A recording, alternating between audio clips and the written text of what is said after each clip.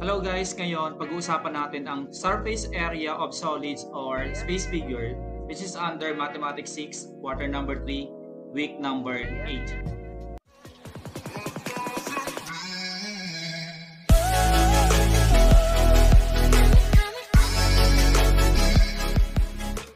Surface area is the sum of the areas of all faces or surfaces on a solid or space figure.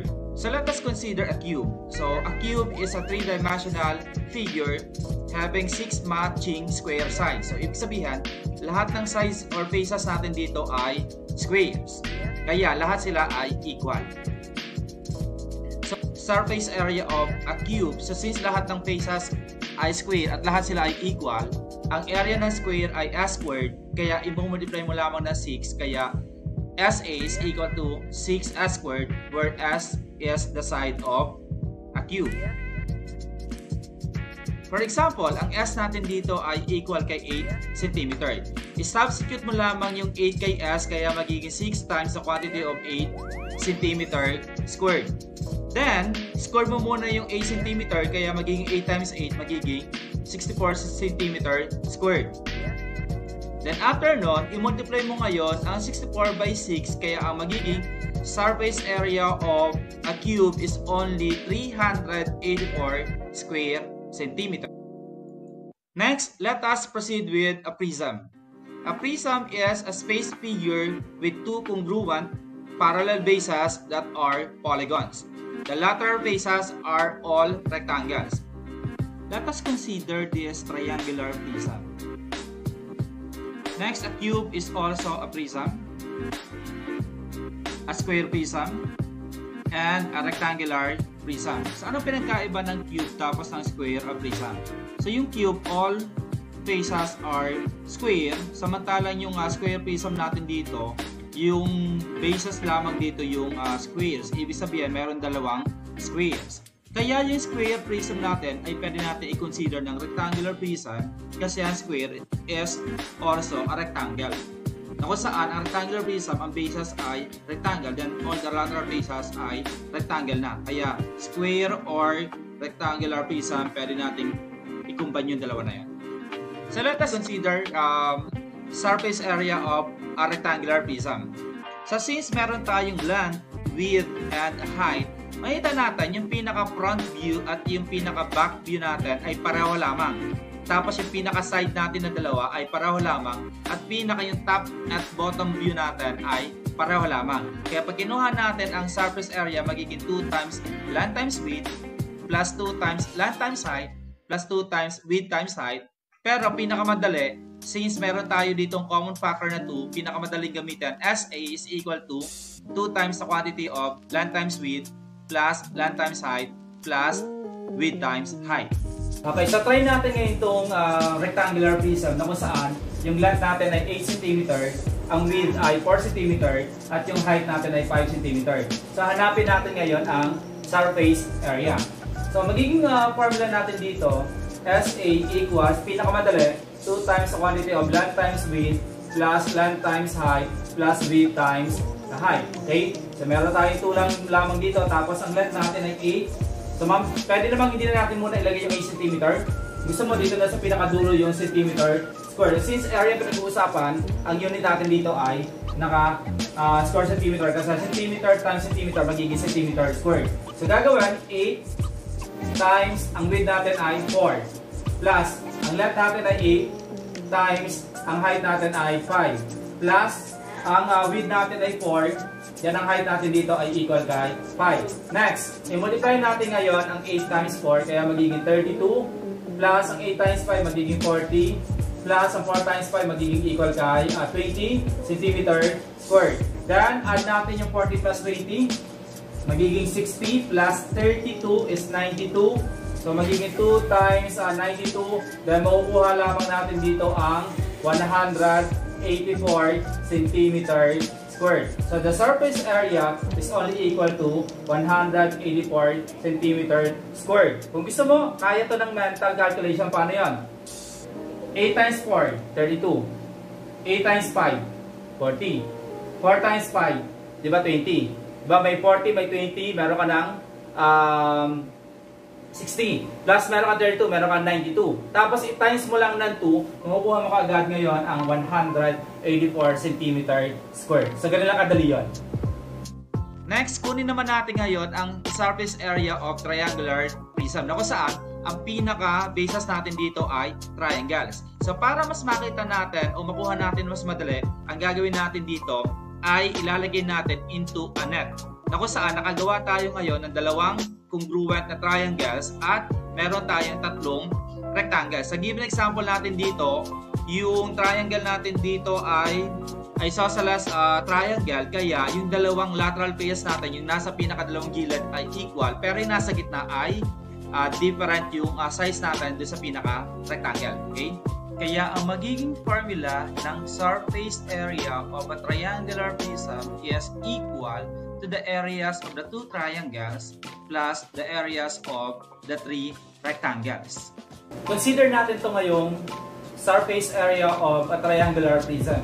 Na kung saan, yung pinaka base natin dito 16 cm, then yung pinaka height ng base ay 6 cm, yung isang side natin dito ay 10 cm, ito magiging 10 cm din. Tapos, yung pinaka-length natin dito ng rectangle ay 17 cm. O kaya yung pinaka-height ngayon ng prism is 17 cm. Pag ginawa natin net, hinatin natin yan, ito yung kalalabasan nun. Ito yung dalawang triangular bases natin. Ito yung tatlong rectangular faces. Na kung saan, ito ay 16 cm, 6 cm, ito magiging 10. Ito ganito, magiging 10 dito, equal din yun doon. So, makita mo dito, makahati natin dito, ito, di ba, magiging 10 yun ka, di ba? So, ibig sabihin 10 din yun, kaya ito 10, 10. Okay? Pag kinuha natin ngayon ang surface area, hatiin natin ngayon sa limang figure. Makikita mo, 1, 2, 3, 4, 5. Okay, isa-isahin muna natin. Pero, since ito naman to, ito dalawa naman to ay congruent, pwede namang i-multiply by 2, pero mas maganda isa-isahin natin. Halimbawa, sabihin natin, ito yung top view, ito yung bottom view, ito yung side. Pag kinuha natin ngayon, ang magiging top view, magiging 1/2 times base times side. Ang base natin ay 16, tapos ang height natin ay 6. Ganun din yung pinaka-bottom view natin na to, magiging 1/2, 16, pero pwede naman i-multiply by 2. So, papakita na natin ng 1 by 1. Tapos, ito ngayon na magiging side. Isang side natin dito ay 10 times 17. Then, another side natin, 16 times 17.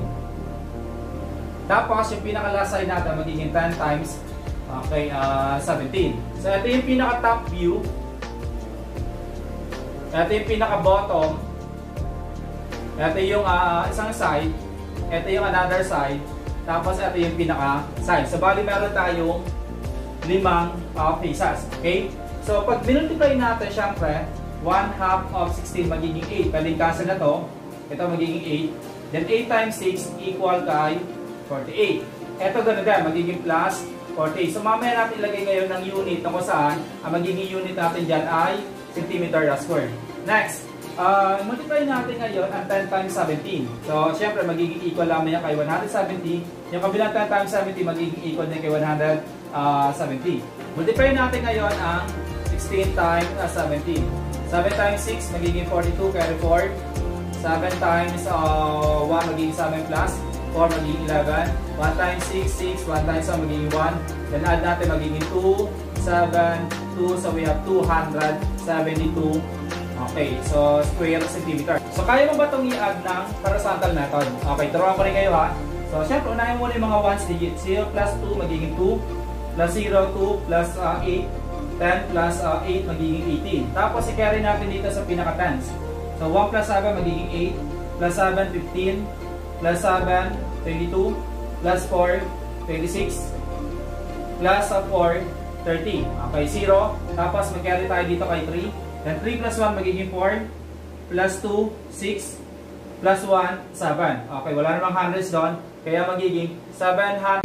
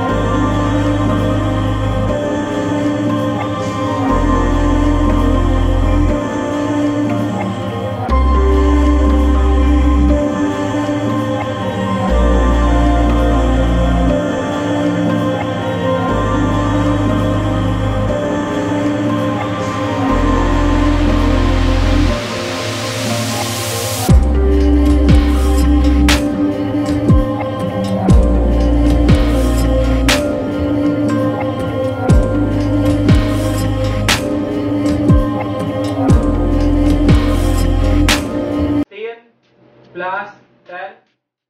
Okay, plus another 10. Okay, ang pinaka height natin dito, height ng prism, ito, yung pinaka 17, ayan. So, multiply by 17. Okay, so ano ngayon ang 16 times 6? 6 times 6, magiging 36. Mag-carry ka dito ng 3. 6 times 1, magiging 6 plus 3, magiging 9. Okay? So, 16 plus 10 plus 10, makukuha natin ngayon ng 30. Okay, 36 multiply by 17. Okay, times natin dito.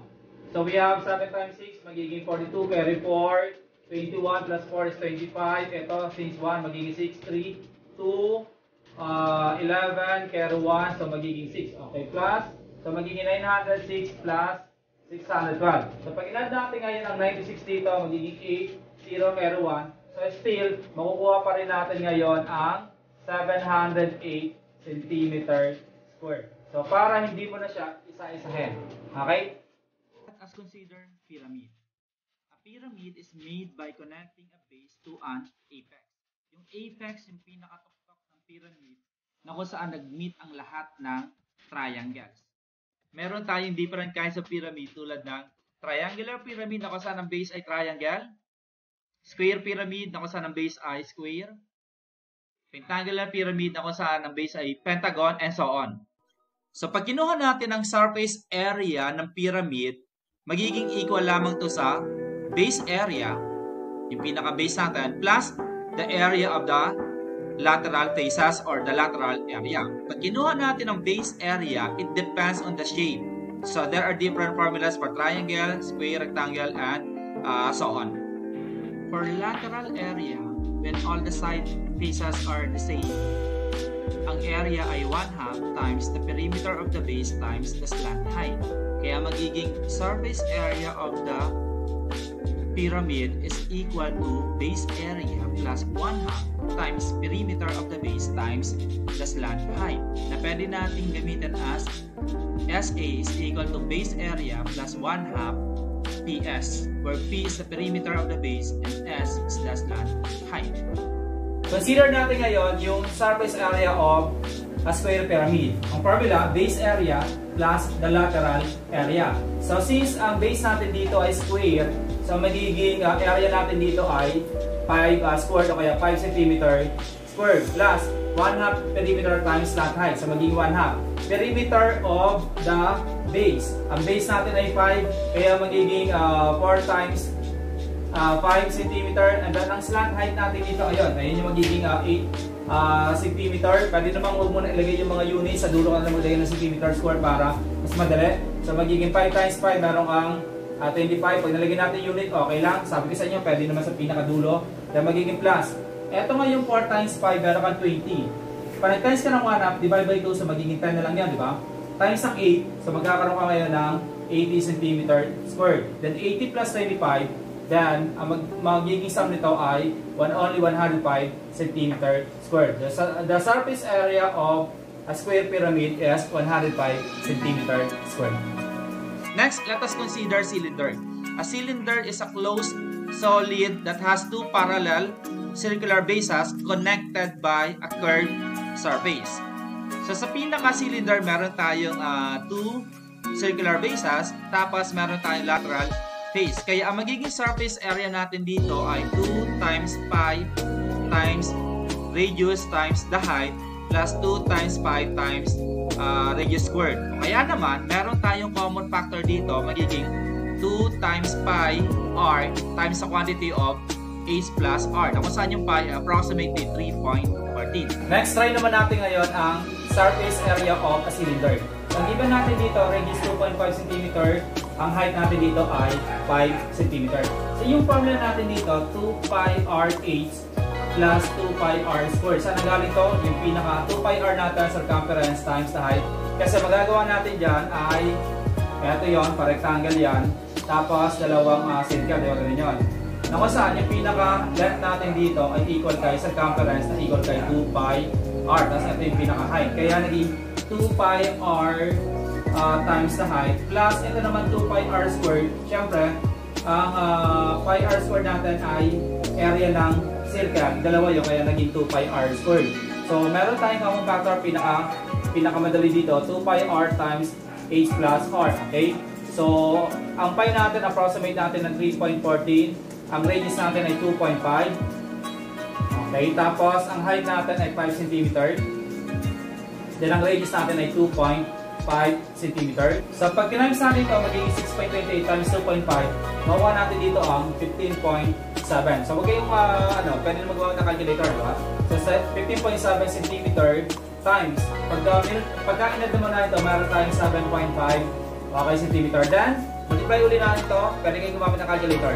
So, pag ginamitan natin ngayon ng calculator, makuha natin ang 117.75. Ang unit natin dito ay centimeter squared. So, surface area is equal to 117.75 centimeter squared.